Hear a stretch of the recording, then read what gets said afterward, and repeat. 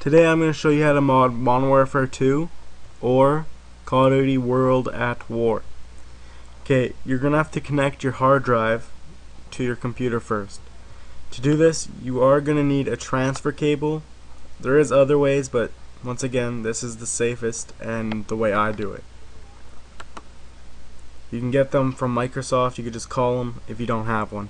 It is the modder's tool. It is what I think is the best way to do it. Now, what you're going to do is have Export 360. I'll put downloads for everything I use in the sidebar. So open Export 360, run as administrator. Press OK, because there's your hard drive, shows up. Mine's 120. Go to Partition 3. Then go Content.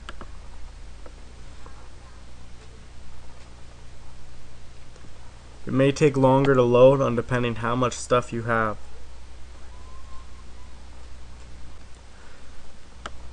Okay, find which one is yours or the one you want to mod. This is my profile. So you can either mod World at War or Call of Duty Modern Warfare 2. Choose.